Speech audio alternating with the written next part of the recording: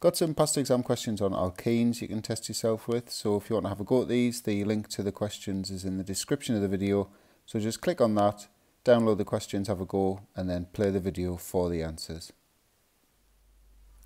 Okay, so question 1, all of the molecules have got the CH2Cl on the right hand carbon of the CC double bond.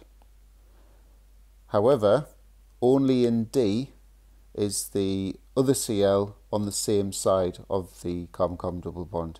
So you can see D, they're on the same side, they're both pointing up, whereas on A, B and C, they're diagonally opposite.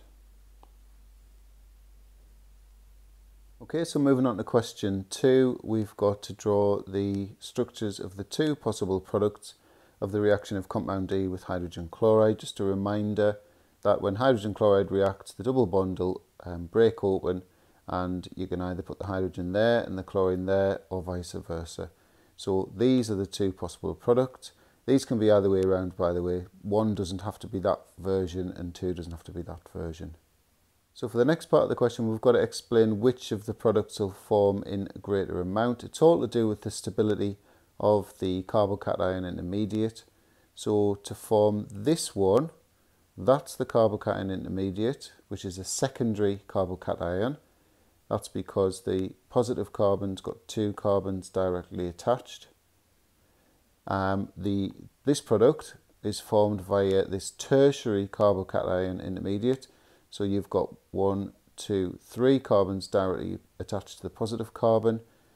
This is the more stable intermediate, and so therefore you're going to get more of this product.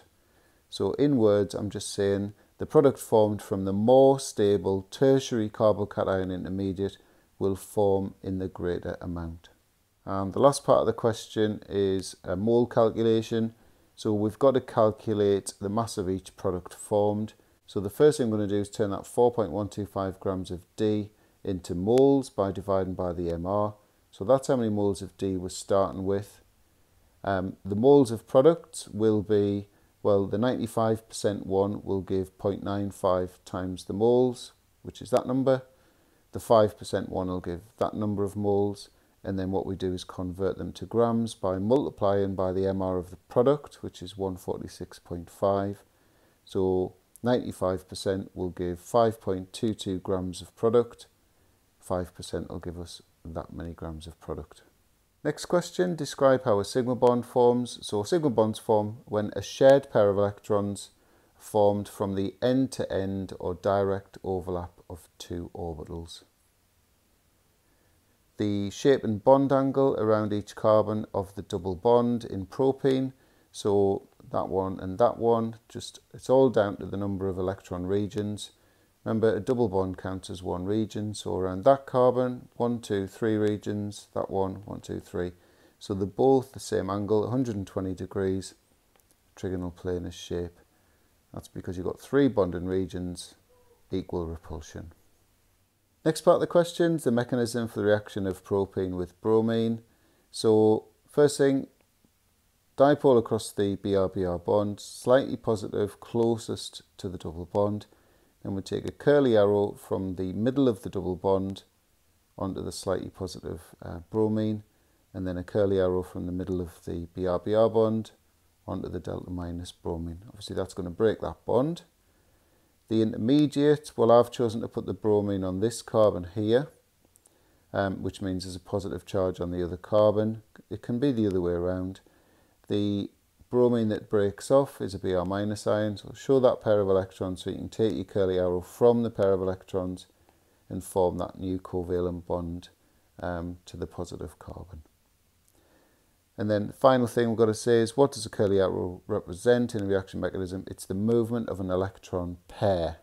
Next part of the question, why does pent 1A not show stereoisomerism? It's because one of the carbon atoms of the CC double bond has 2 identical, or in the case of prop 1A, hydrogen atoms.